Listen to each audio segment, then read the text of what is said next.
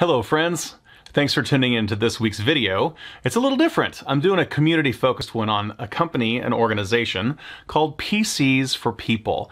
We had an Entrepreneurs Alliance event there, which is a monthly event for entrepreneurs to get together and focus on a local business or not-for-profit. And it's in downtown Kansas City. And what they do is they provide computers, rebuilt computers, and mobile hotspots for people living at the poverty level that could not, normally couldn't afford internet for their house or a PC for their home. And one of the things that Tom Esselman from Hallmark, he used to be at Hallmark, he was actually the guy.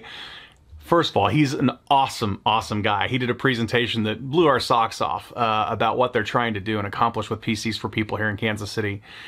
And he used to be at Hallmark, and he was one of the guys instrumental in those song cards that you open up that play a song back at, when they first came out. He was on the team that kind of helped, that brought those to market. And he had some interesting stories to share about that. But he's now the executive director for Kansas City's PCs for People. And we got to tour their facility last week.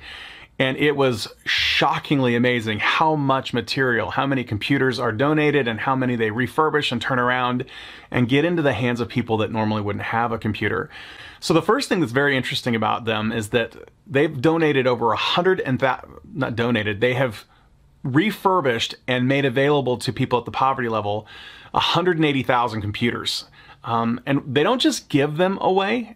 And I think this makes some sense because they charge $50 to $100. So the people that are coming to get those, they have a little bit of skin in the game. And they've found that most of the repairs that they do when they get computers back that haven't been taken care of, it's when they were given away freely, because they sometimes do that. They have some that they do that they give away for free. So they found that charging a small amount, $50 to $100, drastically improves the chances that people are going to take care of their computers. So they have donated hundreds of thousands of computers to people, and not-for-profits, by the way.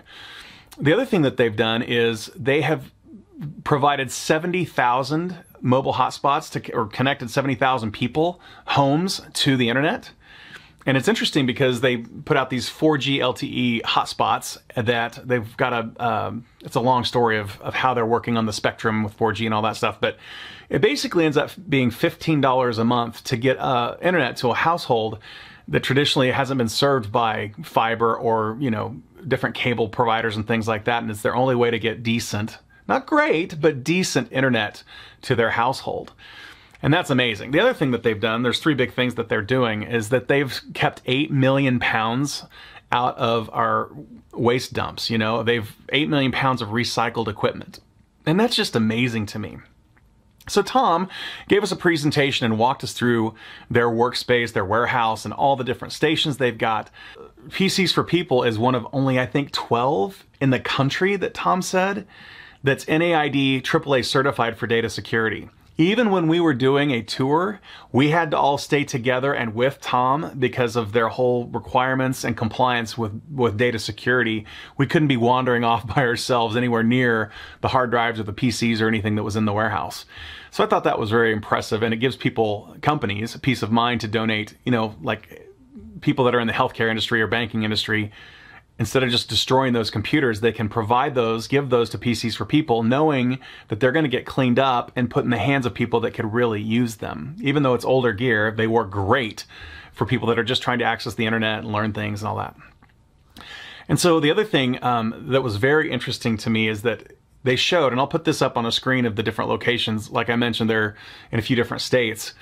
But they also showed a heat map, which I don't have this slide, I wish I did, that lined up all of the PCs and the hotspots that they have given out to people. And they mapped that over the biggest poverty areas in the country.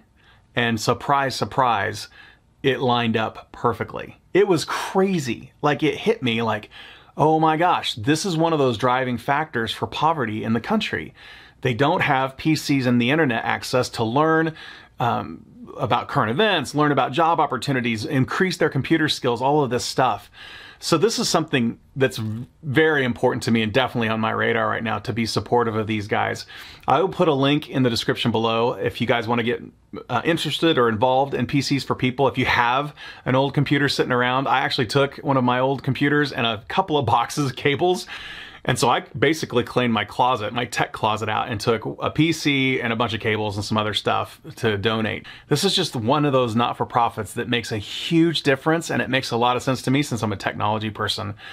And so I thought it'd be a great one to throw out there for you guys to consider supporting in 2021 before end of year. And again, I hope you enjoyed this video. Hope you enjoyed the pictures of our little tour of PCs for People. And if you hadn't heard about them, I hope you learned something about PCs for People and their mission. I will see you next week. I'll talk to you soon.